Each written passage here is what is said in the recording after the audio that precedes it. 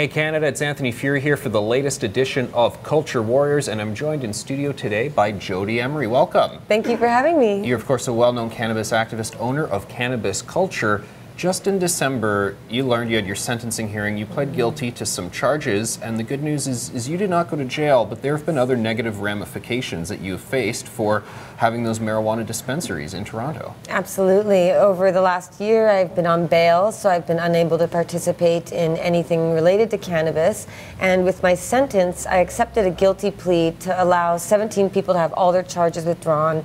And because I knew that pulling out my case would take up time and money I don't have. So I pled guilty to 2 charges, and with that came a $150,000 fine for myself and a victim surcharge fee of $75,000. So I'm looking at nearly $200,000 I don't have, and I need to earn that somehow. But my other exclusions include not being allowed to own a licensed producer of medical marijuana, and with many different provinces allowing private retail, they're including these prohibitions on people who have criminal records. So one of the major concerns that we really need to address is that people with criminal records who have non-violent histories must be allowed to participate in the legal market, especially if the police and politicians are allowed to get into the business now. So Jodie, to be clear, you were charged by doing this dispensary that they've said is illegal. Now there's this whole industry flourishing. You've been in this market for 10, 15, 20 years. Your husband, Mark Emery, been in it for many years as well. They're saying, even though you guys have the knowledge base and experience, you're now blocked from the industry.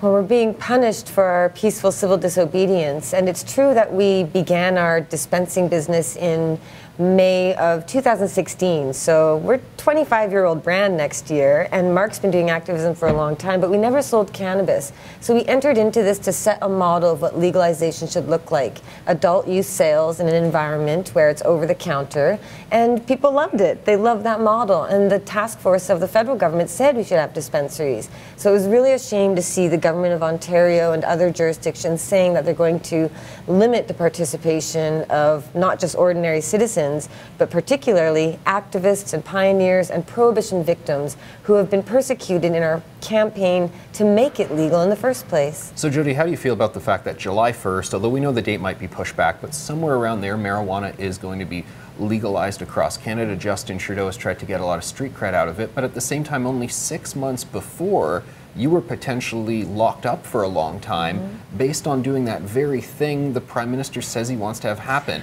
And of course, there's some Liberal buddies and pals who are actually poised to really rake in the cash from this. Already making millions before it's legal, and they're insiders who are benefiting from the hard work that activists have done.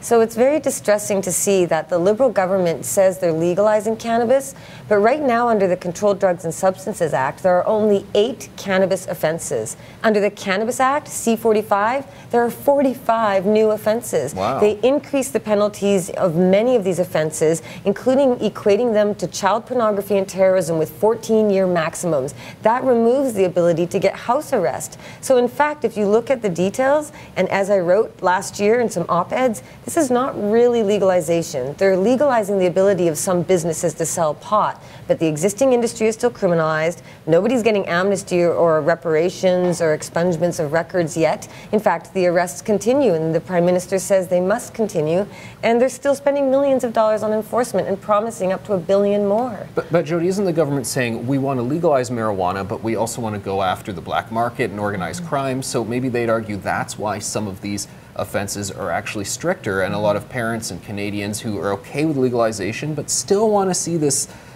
unclean stuff go away, this is the pathway. Isn't that what the government would say, and how do you feel about that? Well, the interesting thing about legalization activism is I've been doing it for 14 years now, and one of our early ideas to sell it was that if you criminalize something, the criminal market controls it. So if you decriminalize and legalize it, the criminal market won't control it. It'll be legitimate.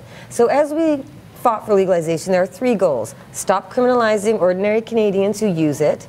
Stop criminalizing the existing industry that's worth billions of dollars, make it legitimate, stop spending billions of dollars on law enforcement. But they're not doing any of that. And what the government says is they want to criminalize what's already criminal, that they're going after the criminal market, but they're creating the criminal market through their criminalization laws. I feel like I'm going insane with some new reefer madness sometimes, but it won't work. They can't get rid of the black market when they over-regulate it. So I got to get your take on this now. The Ontario government, the LCBO, which monopolizes the sale of liquor and other alcohol in Ontario, they've now partnered with Shopify, which is an entirely private sector operation, for them to do a lot of sales of marijuana. As someone who was involved in the sale business of this, how do you feel about this kind of sole sourced or at least single contract deal here? It's exciting because it legitimizes cannabis. So as we see everybody in every industry jumping on board the pot gravy train, whatever they see, that's positive. But I have to note that Cannabis Culture headquarters, our head shop that sells magazines and clothing and the paraphernalia, we lost our Shopify abilities because it's related to cannabis. They said, you're selling pot-related goods. You can't, it's not even pot, it's pot-related. So we see this with banks and with businesses that they don't know who they're supposed to work with or not. But it's the responsibility of the Liberal government to have cleared this haze, to have said from the outset that cannabis is not what we've been thinking all along. We need to legalize the industry that exists. We need to welcome on board everybody who's already participating. But instead, they're going with a restrict and limit access. They're talking about it being a threat to public safety and public health, even though it improves health, and that's why it's medicine. But that's why you see Health Canada and doctors groups now saying, don't prescribe medical marijuana. Because if they admit that it's good for you, how can it be bad enough to justify equating the laws to child pornography and terrorism? So cannabis is in a very strange place right now, and there's a lot of volatility and a lot of speculation and valuations of companies that aren't even producing the product that consumers are using. So they need to legalize the existing suppliers who are supplying the demand. That's how you do it. All right, Jodie Emery, great to see you in studio. Thank you for having me. All right, thanks for tuning in to Culture Warriors. Let us know what you think about this issue. Write to us on Facebook, on social media, on Twitter. I'm Anthony Fury. Take care.